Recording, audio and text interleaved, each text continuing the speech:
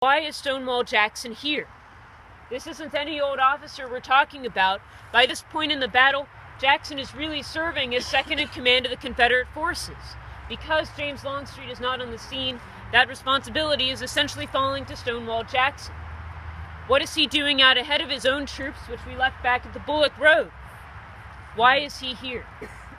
And so Frank gave us the most practical answers in terms of needing to find a route to cut off the Union Army from the U.S. forward, in terms of needing more time, needing to make up for time, needing to get his men moving as quickly as possible, and also needing to know what the Union Army is up to.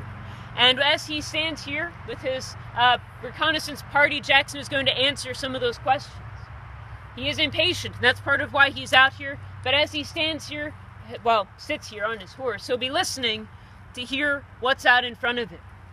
About 300 or 400 yards through these woods is the Union Army.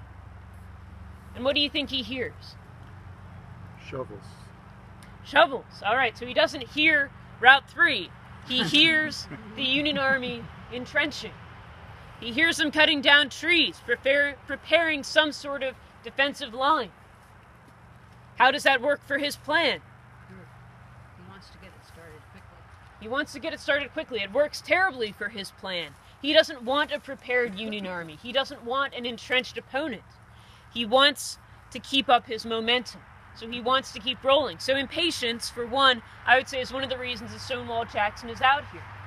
But a lot of folks get to that more specifically. No, Beth, why is Stonewall Jackson out here? Couldn't he have just sent someone else? And besides the suggestion that other people are far more expendable than Stonewall Jackson, which is in some parts true, I think it's important to understand who Stonewall Jackson is. So to some degree, that impatience is part of Jackson. You heard Frank make an allusion to mystifying, misleading, and surprising at the very beginning of our tour, because that's a maxim that Stonewall Jackson lived by. Always mystify, mislead, and surprise your enemy if at all possible. He likes the element of surprise. Do you trust a staff officer to come out here and look for absolutely everything that you would be looking for? Do you trust them with the details of your plan?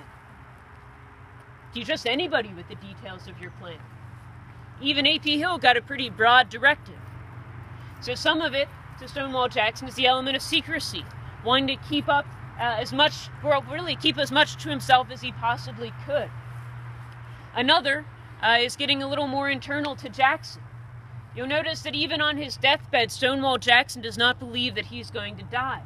He thinks that he still has a purpose on Earth. But Jackson sees the world, much like some people that we all know, in a very black and white sort of sense. So he is somewhat fatalistic in his views. And so he has always said that he feels as safe on the battlefield as he does in bed. Really? But to Jackson, I think he meant it when he said it. That he believed that if God willed that he would die, then he would die, whether he was laying in bed and something fell on top of him, or whether he was on the battlefield and somebody shot him. And so, he does perhaps feel as safe in bed as he does in battle. So, leaving his own front lines, perhaps he doesn't feel as insecure as maybe he ought to. But in any case, as Jackson gets to this point in the road, perhaps it begins to sink into him that this isn't the best place for him. Perhaps one of his group suggests it to him. Or perhaps it's simply the sound of those federal troops making a warm welcome for him and his troops that tells Jackson that he needs to get out of this road. And so he stops, listens, and then turns right around and heads back down the road. And as these men form up in the woods, they realize what almost all soldiers know. From the beginning of time to yesterday, soldiers hate to fight at night.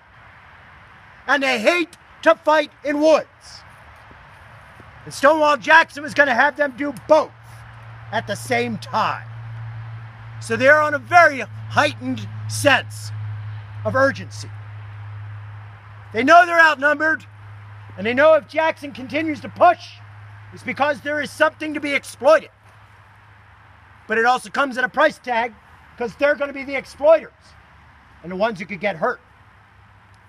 So as they stand there in heightened awareness, and Jackson disappears into a rabbit hole, a little path called the Mountain Road.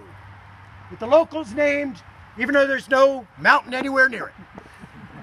Theoretically, it attaches Fredericksburg to the east to the Blue Ridge Mountains to the west, and thus the route to the mountains, the mountain road. Nobody saw anything, nobody heard anything, because you are deep in woods in 1863.